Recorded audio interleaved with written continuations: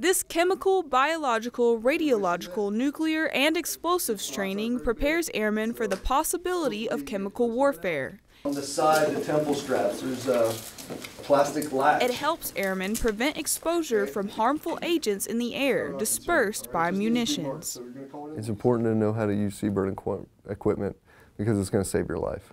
Some of the things that we go through in class are learning how to inspect the mask, inspecting the suit, post-attack reconnaissance, so how to set out at mate stands and how to cover an asset.